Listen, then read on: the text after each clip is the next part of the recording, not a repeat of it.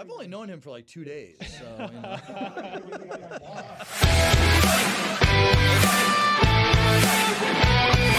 But does it sell cars? A conversation exploring social advertising for automotive retailers. Welcome to But Does It Sell Cars from the beautiful Podcast Village Studios in Washington, D.C. I'm your host, Johnny Mack, a.k.a. John McAdams from Social Dealer, your 25-year car guy. For the past 15 years, I've been helping dealers leverage social media and digital media to sell and service more cars profitably. In the studio with me today is none other than Coleman Craddock Willis from Facebook in Austin, Texas. Welcome, Coleman. How are you? Johnny Mack, what's going on, my friend? Yeah, glad to have you here, man. Thanks for joining us to talk about social media. I'm glad to be back. We had so much fun episode 1. I'm just honored. Yeah. No, I'm glad we got you back. You know, I think episode 1 was a fantastic way to let our audience think about social media and how to use it to grow their business. What we're going to talk about today is a little deeper. These topics are going to be a little deeper. We'll call it Social Media 201, if you will. Social media is about fishing where the fish are, right? So we're going to go into 3 different ponds. Some ponds have fish and some don't have fish. But as a dealer, I want to go to the pond that has all the fish. So I think what we're going to talk about is using some of the Facebook tools to go fishing where the fish are. Sound good? I love that. Perfect. So let's give a little fun fact out to the audience so that they kind of understand the breadth and the depth of this fishing pond that we're going to get into. The first one is that there's about 2 billion monthly active users on social media. It's a pretty deep pond with a lot of fish in it that we can go catch. The other one is that the average consumer has about 5, maybe 6 social media apps that they use, Facebook, Instagram, Twitter, those things. So we know they're online. We know how deep the pools are. But we also know there's about 60 billion messages, billion with a B, flowing through Facebook Messenger and the WhatsApp. So we certainly have some very deep pools to go fishing in. So what I wanted to really get to talk to you about today, Coleman, was Facebook Marketplace and how that's changed the online classified business for car dealers for used. And I know there's some new news you want to bring up about that, but maybe give us a little bit of insight as to why Facebook Marketplace came to be and how dealers can really utilize that today. Yeah, absolutely. So I think just to start as a comment on those fun facts, which I love to hear all the time. They're fantastic, and it's imperative, I think, that people really understand what that means. In today's world, we're really living in an economy of attention. So it's really where are the eyeballs, where are people going to for most of just their day? And I know we talked about this before, but just like your phone screen time. Mm-hmm. And so when you're thinking about that, you want to present whatever you're trying to sell in the best type of way, from a creatively dynamic way that's optimized for exactly what you want. And so from that point, what we want to do at Facebook is connect the world. And so when we started Marketplace, we really noticed that, before you're seeing all these groups of buying and selling. Mm-hmm. And so we really created a platform that's just more succinct in how you list things and the buying selling process, which just makes it incredibly easy. What we noticed was that a ton of the buying and selling that was going on in Marketplace were used vehicles.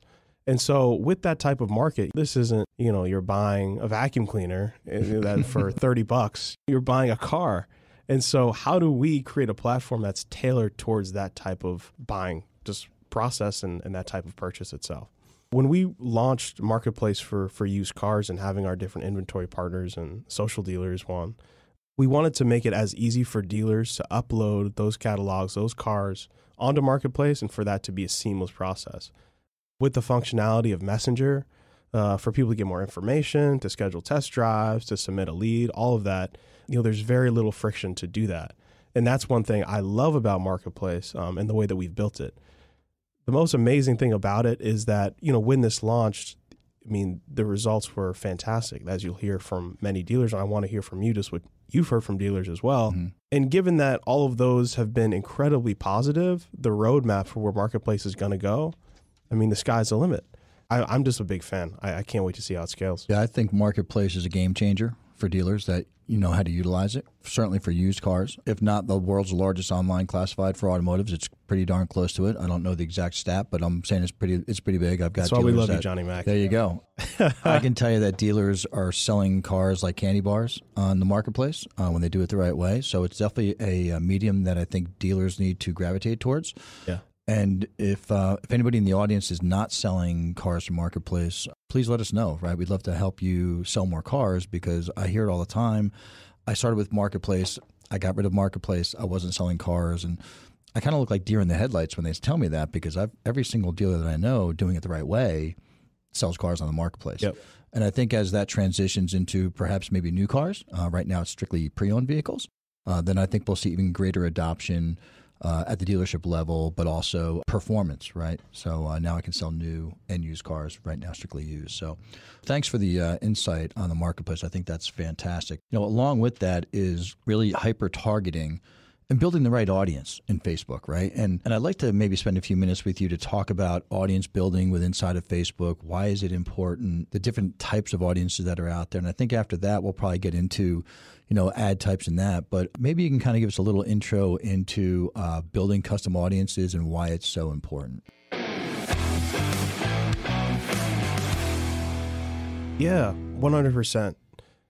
When it comes to audiences on Facebook and Instagram, it's pretty amazing just how much you can do.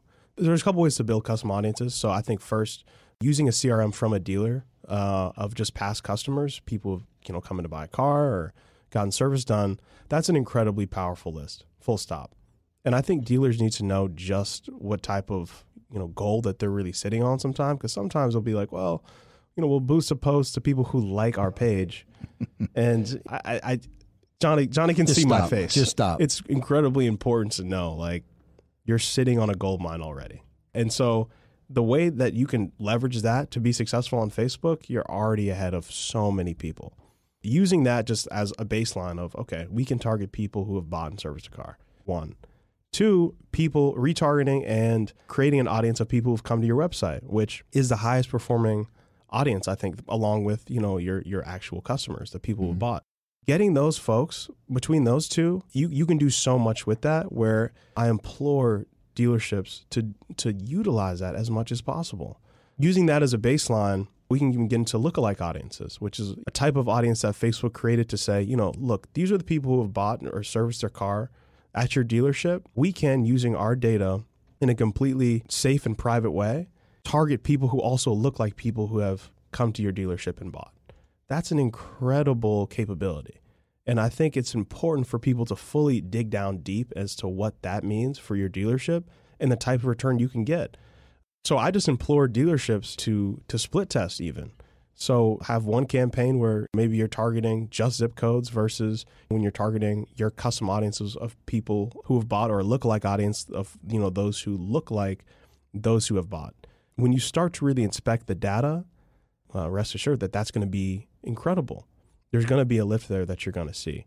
So that's just kind of the first about custom audiences and lookalike audiences. As advertising expertise continues, I think using a different myriad of not just a custom audience, not just lookalike audience, but how you layer in different aspects of what you want to present, the ad copy itself, you can get some, amazing returns when you're using a bunch of different technicalities on Facebook. And that's what I really get excited for a lot of these dealerships to get creative in their targeting. It's not just a zip code anymore. I think the key word is creative. I would implore dealers, e-commerce managers to really look at the depth of the audience size that they could segment into a custom audience and then hyper target and add to them directly. I don't want to say it's limitless, but it's close. But it also gives the ability to then add in, say, third-party data if you had it, right? That might bring just an extra depth or level into that audience and hyper-target even more. What is your position, and how do you feel about using some of the third-party data that's out there on top of the already incredible Facebook data that's out there? Probably some of the very best data, but obviously it doesn't have everything. What's your position on just adding some third-party data into an audience? Yeah, that's a great question. I always want to do what's best for the dealer. That's what's most important for me. So I think, once again, going back to testing, you want to see how different audiences perform based on what you're trying to sell. And that goes into creative and just overall targeting and where you're at in the country, itself. There's a lot of different factors there. Like I said, the highest converting audiences are those who went to your websites, retargeting those folks. And so how you build that, totally up to you. First party, third party, whatever. It's just about doing right by the dealership in terms of what you see for sales. And I'm always going to, stand behind, just do what's right by the dealership. Personally, I love the custom audiences that look like audiences. And I implore people to test, really do a test in a way that's not, let's put $30 and another $30. Yeah. And, wait, I don't think we got what we wanted. Really put money down, because that's where the winners are. You have to take risks in order to do it. And a lot of the times dealers could be way too conservative when there's a lot of money to be made. When you take those risks, when you're really like, let me put a real budget behind this, because what's going to happen is you're going to see incredible results. Going back to the first fun fact, it's 2 billion people. These are all potential customers of yours. A lot of eyeballs. I think it's every second 5 profiles are made. Wow. So if we're thinking of that in terms of your potential customers, this is the biggest place to be. And so I think it's important not to just box yourself in of, well, this worked before, or we really like using this data or whatever.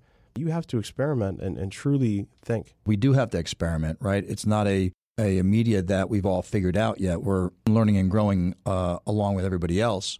It's important to get creative, to A/B test it, make sure that you're getting the results that you expect out of it. And then when you do, apply more budget to that or apply a different direction. But I think it's really important to really open up your minds and look at the various audience sets that are out there and to segment them and then hyper target those ads to those folks. I think what we're going to do is we're going to take a quick break. And when we come back, I think we'll continue on with custom audiences, but the reporting part of custom audiences, because that's really where the rubber hits the road. So we'll take a quick break and we'll be back in a little bit. Sounds good.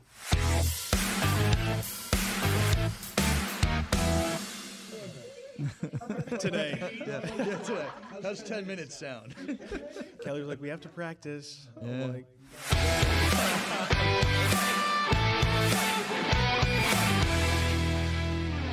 Excellent. Well, hey, welcome back to But Does It Sell Cars? We're in the studio here in beautiful Georgetown with Coleman Craddock Willis from Facebook. I know when we left off, we talked a lot about custom audiences. We did. But now I want to dive a little deeper because now we found the perfect audience set. We found the perfect message to send to that audience. And now it's time to get some results, right, and get some reporting back. So maybe you can talk to us a little bit about some of the custom audience reporting that's inside of Facebook and then maybe where it's headed in the future so that we can get an idea what dealers can expect. Totally. Like I said, I think I'm just so excited about custom audiences in general and lookalike audiences. The way in which that they can be leveraged for dealers it's undervalued, I think, in a certain way. And I think it's important that we spend enough time understanding it, which goes right in hand with understanding the reporting of it. And so the first thing is audience insights. I think, you were telling me that story in the car just about a dealer saying, oh, well, our target market is blank. Yeah. And you pulled up the insights and said, actually, what was it? It was the opposite, yeah. So he thought the audience was mostly male, 45 to 55, Yep. and inside the audience side set for Facebook, it was really female, married, educated, 25 to 44. Exactly. If you're targeting towards that audience, how much different your ads are going to be. Hugely different. And that creates a better return. And so the amazing thing about understanding people who have bought, people who look like they have bought, or people who look like those who have bought, is digging deeper into that audience insights. Going along with that, when you run a campaign using custom audiences, the way I was talking about being able to A/B test, take those results to heart. I think sometimes people don't want to believe it performed much better. Well, is this because that? And making excuses for good results sometimes can be something that I see because it's hard to change and it's hard to adapt and be a first mover. And so the way in which that, you have to take those insights from using those campaigns for custom audiences, really just expand it out, and even more so offline conversions. This is something I'm deeply passionate about because it closes the loop. We're talking about online advertising campaigns, and then we have offline conversions to come in to say, well, what actually happened? Did that person buy a car? And I think present that to a dealer, it makes Facebook and Instagram all the much more digestible and understandable because we can take the sales data, upload it right back into Facebook, and I can say, 75% of the people who bought a car actually were served your ad. That's absurd. And they can give you a cost per that sale. Yeah, well, that's closing the loop, right? So, but does it sell cars, right? So Exactly. I spent $10,000 on social media ads. I generated 300 leads, blah, blah, blah. The question that they're always going to ask you is, well, that's great, Coleman, or great, John. You know, how many cars did I sell, or how many extra vehicles did I service out of that $10,000 spend? And I think that's absolutely where the offline conversion report comes from. So in the industry, they might call it a matchback report. Yep. Facebook calls it the offline conversion report. It's the same thing. But it will really detail on how many vehicles were sold by folks who saw or interacted with those social media ads. Yeah, exactly. And people will be floored. And I think that question of, but does it sell cars? Yes. Full stop. Yeah, and I know we're talking a lot about front end here with sales, right? Well, let's not leave service and fixed ops out of this. Oh my Facebook, gosh, not at crazy, all. right? Oh, If you really want to get down on it, get down on service with Facebook. It's an amazing thing to do, but as you said earlier, you have to have a little bit of faith, and you have to take a little risk and put a little money on the table. If you want to win the hand, the poker hand, you got to ante up, right? You can't always fold. You got to sometimes win, and I think Facebook right now for fixed operations is an untapped territory for a lot of dealers. exactly. And I think just imagine you have a custom audience of people who've bought, and then you can serve those people an offer of 20% off an oil change if you come into the dealership. Mm-hmm. Who's not going to take that? If you're targeting those people and you're catching them where they're actually at, easy. What if you took the DMS of everybody you sold a car to that haven't been in for service for 6 months, and you offered them a $19.99 oil change or whatever the case may be? Yeah. You haven't seen them in 6 months anyway. You might also take that shot. They're on social media. They've been on it for 3 hours a day. Yep. Take a shot. 4 for you, John. Yeah, there you go. Yeah, 4, 5. Yeah, way too many hours on social media. So I think it's important that we open up our eyes or our minds like a parachute. Take it for what it's worth, and we look at different ways to market our dealership using social media, because it is the primary media right now for many, many people, auto intenders looking to buy or service their car. Exactly. And I think to your point, I love the parachute analogy, because that's where we're at. You have to think holistically, and I think when you start to understand that there's so many different aspects of the purchase cycle for auto, it's not just buying the car, it's the fixed ops. It's an incredible market that a lot of dealers don't think about, but when we think about the data, oh my gosh, we know exactly when this person bought a car. We knew that they were heavily influenced by Facebook, and additionally, we can serve them exactly what they're looking for, going back to the hyper-personalization. Yeah. It's one of these aspects of you can't get enough of the good reporting, the good insights to increase your return. So I'm going to switch gears a little bit, just a little bit. We're going to throw it in a third gear, fourth gear.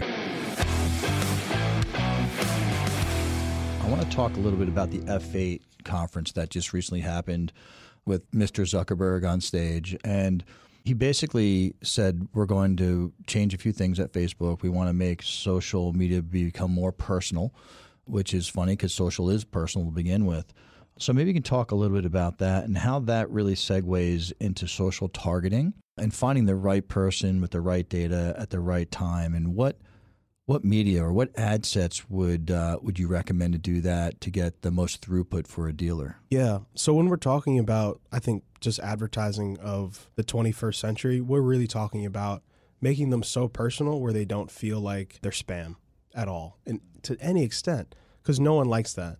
The beauty of Facebook and Instagram is the dynamic capabilities that we have, and this is, especially for auto. The way that we have built the product of automotive inventory ads, the way that I can retarget car that you looked at.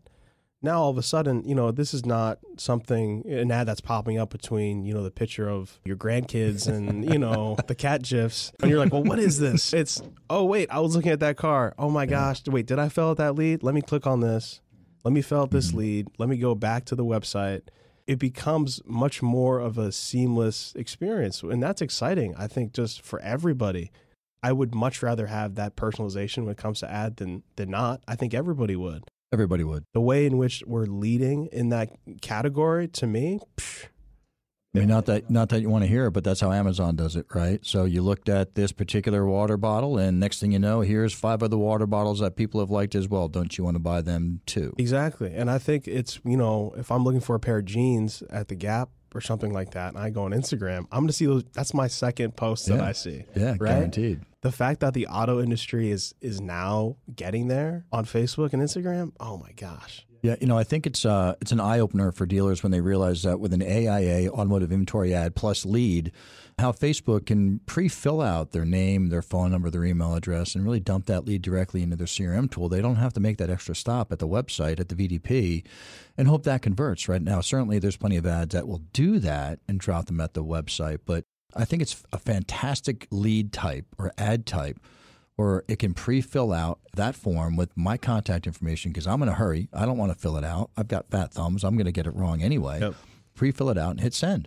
And it's on that vehicle that I know that I've already looked at. We'll call it whatever it is. And now it remarketed to me on my Facebook profile, my news feed. Now I'm really interested in it. And I hit one button. And now I want to talk to you. Exactly. Crazy. There's no friction. And it actually mirrors the way that you'd probably buy a car, right?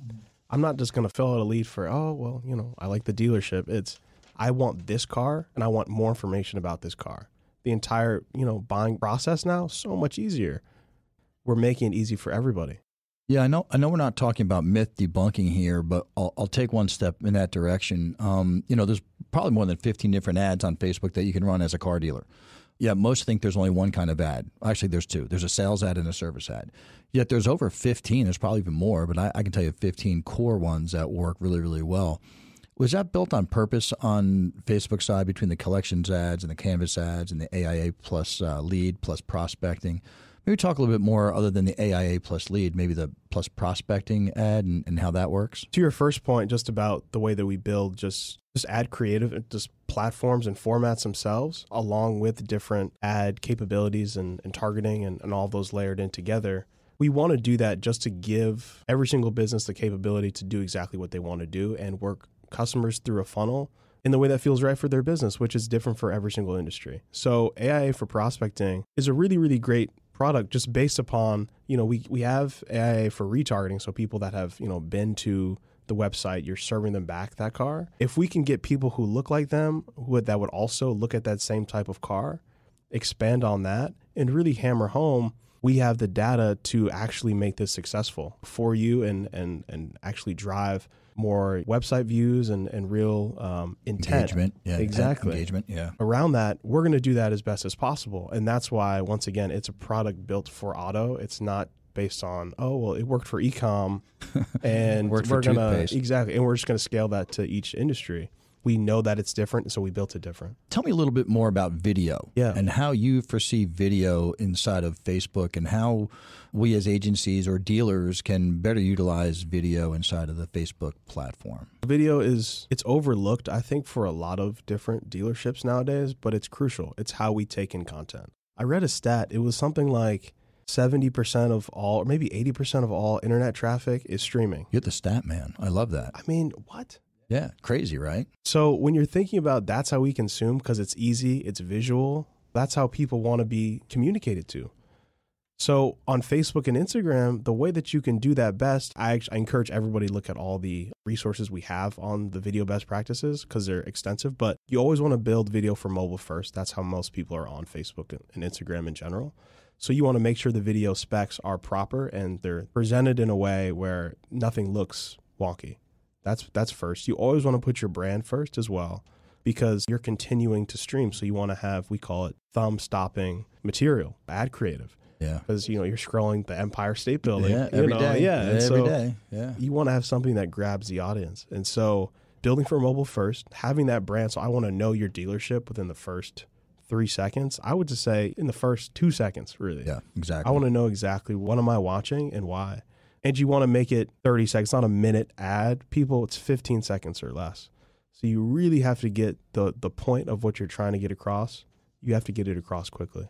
People are hyper-focused, moving around. They don't have a lot of time to waste. They want to know what you do, why you do it, where you do it, how you do it, and what will you do for me.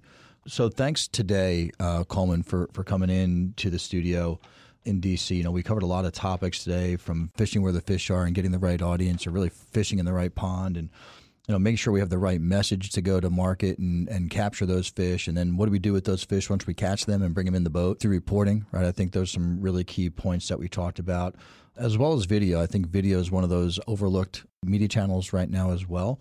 But it is a lot more engaging than a static picture. So I think the more dynamic video that we use in our messaging as dealers, we'll be better off. So I think with that, we'll probably end the podcast. And I thank everybody out there for listening to But Does It Sell Cars? We'd love to hear from you. Email us at podcast@socialdealer.com. You can also check out all of our episodes at socialdealer.com/podcast. And I think if I can get you to do another podcast in the future, I think it'll be a great show. I think we're going to call it Show Me the Money. What do you think? I love it. Little Jerry Maguire theme, Show Me the Money. You got to do the impression now, John. Show me the money. You want me to do a little Jerry Maguire screaming into the microphone? I don't know if everybody wants to hear that, but I think we'll do a little Jerry Maguire twist at the end, and you can be the Sun Devil and all that good stuff. Go. So let's go. You complete me. Okay. Yeah. All right. Sounds good, man. We'll see you on the next podcast coming up. Sounds great. As always, go be a social dealer.